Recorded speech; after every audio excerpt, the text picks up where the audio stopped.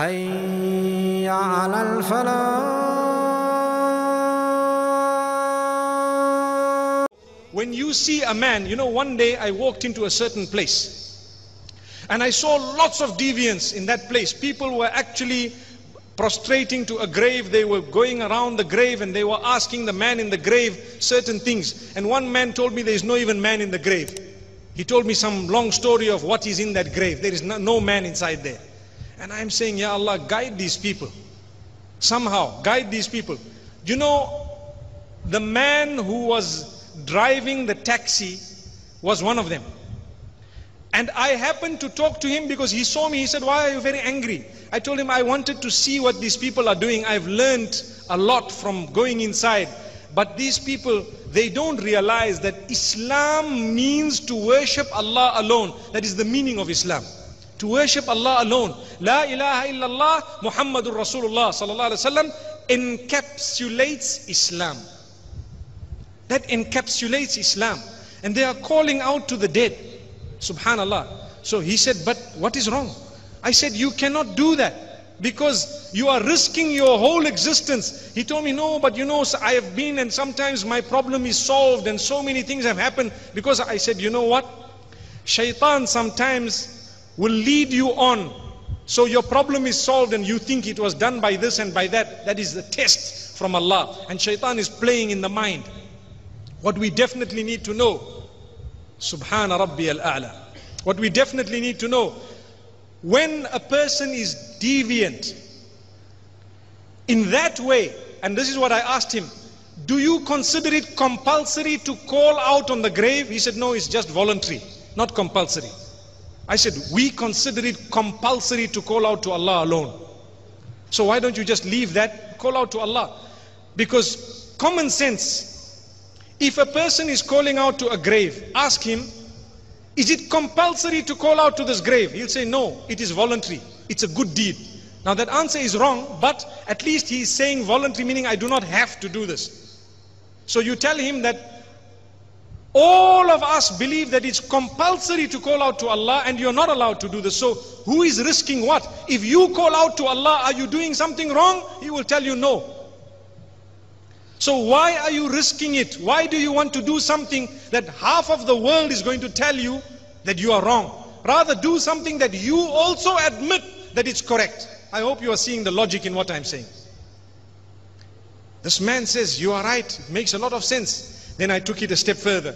I said, now you need to correct your heart to believe that that is wrong. To believe that to call out to that grave is wrong. Now I want to ask you a question, getting back to our topic of peace. The question is, if I was not prepared to talk to him in a respectful way, and if I was just going to tell him, you are like this, you are like that, and I turned the other way and spit in his face, was there going to be any luck? No luck. No chance. Why? Because the hatred. Go back to the verse I read moments ago, where we said, if you were harsh and hard-hearted, they would have dispersed away. But be calm, be cool, be relaxed, be at peace.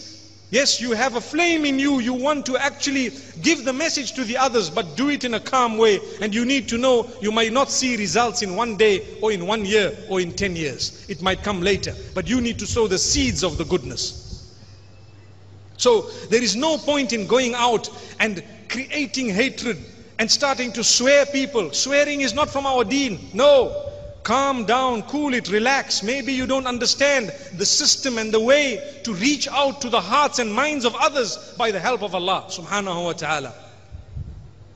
May Allah bless us. So people are sometimes not at peace because they have not known how to speak to those they disagree with. They have not known. I'm coming from Makkatul Mukarramah and I share with you a message that we had in Makkah. The conference was regarding certain issues facing the Muslim Ummah. And one of the top scholars of Bosnia, the former Mufti of Bosnia, he made a remark. And I have to share this with you because it's amana. Amana meaning it's a trust. He said, several years ago in Bosnia, the enemy was attacking us and a lot of us were wiped out. I'm sure you know the war in Bosnia in the 90s. took place? He says that was bearable. Why was it bearable? Because the enemy was attacking us and the whole ummah was behind us. Listen carefully. The enemy was attacking us and the whole ummah was behind us. So that was bearable. It was tough, but alhamdulillah, we managed by the help of Allah. It was bearable. But today it is unbearable because the ummah itself is killing us. Did you hear the point? There is no more outside enemy and the ummah behind you. There is no one behind you. Why? Because the ummah itself is torn into pieces. Each one is killing the other. How can we think that that is part of Islam?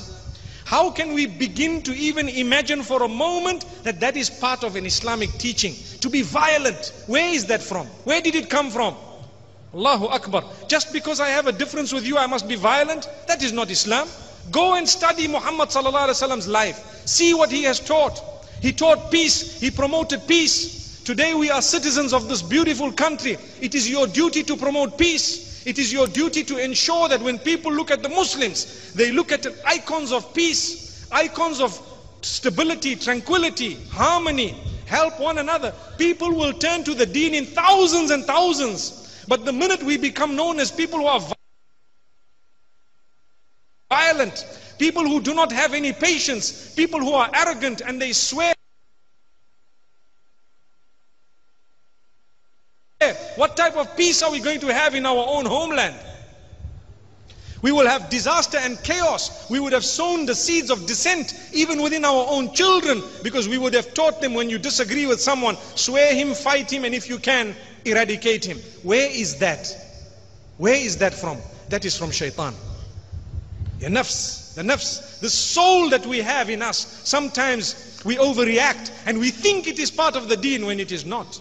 Wallahi, the disasters that are on the globe, it is our duty to ensure that we speak about it, to educate the young and the old and all the Muslim and non-Muslim, to say, listen, my brothers and sisters, it is important for us to live in harmony and peace. We will spread our deen, we will spread the goodness in a beautiful way. It is their right also to talk about their own faiths. That is why we are all part and parcel of this particular country, for example, where this type of freedom is enjoyed by all.